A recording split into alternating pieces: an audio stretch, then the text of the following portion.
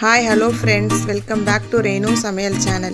இன்னைக்கு நம்ம சேனல்ல என்ன பார்க்க போறோம் அப்படினு பாத்தீங்கன்னா மூலிகை குணம் நிறைந்த டீ ரெசிபி தான் நம்ம இன்னைக்கு பார்க்க போறோம். இப்போ வாங்க நம்ம வீடியோக்குள்ள போய் எப்படி பண்றோம்ன்றத பாப்போம். அதுக்கு தேவையான பொருட்கள் பாத்தீங்கன்னா ஒரு 1/4 லிட்டர் அளவு காய்ச்சின பால் எடுத்து வச்சிருக்கேன். இது வந்து பாத்தீங்கன்னா டீ தூள், நம்ம வீட்ல என்ன டீ தூள் யூஸ் பண்றோமோ அந்த டீ தூளே போதுமானது. தனியா ஒரு ஸ்பூன், மிளகு ஒரு 20 பல் அளவு எடுத்து வச்சிருக்கேன். அப்புறம் பாத்தீங்கன்னா மஞ்சள் தூள் வந்து ஒரு 1/2 ஸ்பூன் எடுத்து வச்சிருக்கேன். அப்புறம் இனிப்புக்கு வந்து நான் வெல்லம் எடுத்து வச்சிருக்கேன். நீங்க வந்து நாட்டு சக்கரை கூட யூஸ் பண்ணலாம். இது வந்து பாத்தீங்கன்னா சுக்கு ஒரு 10 அளவு எடுத்து வச்சிருக்கேன்.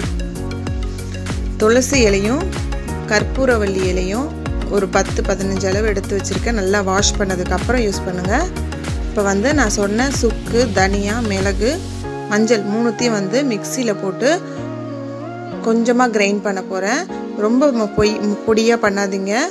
கொஞ்சமா வந்து கொரகொரன்னு இருந்தா தான் நமக்கு டீ போடும்போது கரெக்ட்டா இருக்கும்.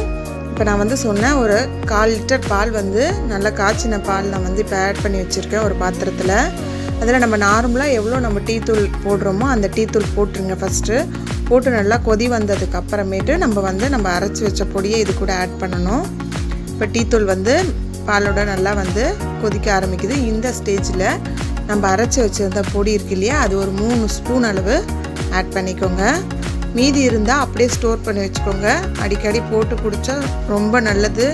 நாட்பட இருந்தால் நம்மளுக்கு சளி, இரும்பல் இந்த தொல்லை இருக்கிறவங்க இந்த டீயை காலையிலையும் சாயங்காலையும் குடிச்சு வந்தீங்கன்னா கண்டிப்பாக நம்மளுக்கு இருக்கிற சளி குறைய ஆரம்பித்து கொஞ்ச நாள்லேயே வந்து சரியாயிடும்.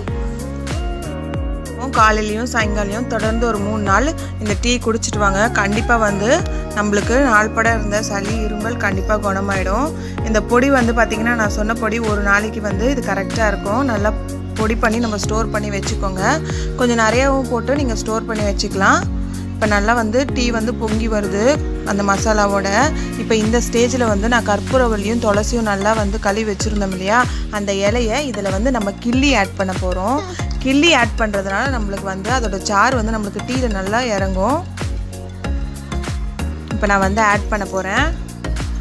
இது வந்து ஏன் பார்த்தீங்கன்னா நான் அந்த பொடியோடு அரைக்கலை அப்படின்னு பார்த்தீங்கன்னா, நம்ம இந்த பொடியோடு அரைச்சிங்கன்னா இதோட அந்த மருந்தோட ஸ்மெல்லு வந்து டீயில் இறங்கி டீ நல்லா இருக்காது. அதனால தான் நான் இந்த மாதிரி கிள்ளி ஆட் பண்ணுறேன். இது நல்லா ஒரு கொதி வரட்டும். கொதி வந்ததுக்கப்புறம் ஆஃப் பண்ணிவிட்டு நம்ம வடிகட்டி இனிப்பு போட்டு குடிக்க வேண்டியதான். இப்போ நல்லா வந்து கொதிச்சிருச்சு. இப்போ அடுப்பை ஆஃப் பண்ணிவிடுங்க. இந்த டீ வந்து பார்த்தீங்கன்னா நீங்கள் பாலில் சேர்க்க உங்களுக்கு விருப்பம் இல்லை அப்படின்னு பார்த்தீங்கன்னா, இந்த பொடி இருக்குது இல்லையா, இந்த பொடியை வந்து நம்ம பாலுக்கு பதிலாக நம்ம தண்ணி இருக்குது இல்லையா, அதில் வந்து நம்ம இதை கொதிக்க வச்சு இதே ப்ராசஸ் பண்ணி நம்ம குடிக்கலாம். அதுவுமே சூப்பரான ரிசல்ட் கிடைக்கும் நம்மளுக்கு. ட்ரை பண்ணி பாருங்கள் பால் பிடிக்காதவங்க. இப்போ வந்து பார்த்தீங்கன்னா நல்லா வந்து எல்லா டீயும் வந்து வடிகட்டிடலாம். அந்த பவுடர் வந்து நின்னா கூட இந்த மாதிரி வந்து ஒரு கரண்டி வச்சு தட்டி விடுங்க. தட்டி விட்டிங்கன்னா எல்லாமே வந்து நம்மளுக்கு டீ எல்லாம் ஸ்ட்ரெயின் ஆகி கீழே வந்துடும். இப்போ நல்லா வந்து நம்மளுக்கு டீ தூள் தனியாக வந்துருச்சு, டீ தனியாக வந்துருச்சு. இப்போ இந்த ஸ்டேஜில் வந்து நான் வந்து இதுக்கு தேவையான அளவு இனிப்பு ஆட் பண்ணிக்கிறேன். நான் வந்து பார்த்திங்கன்னா வெல்லம் தான் ஆட் பண்ணுறேன்.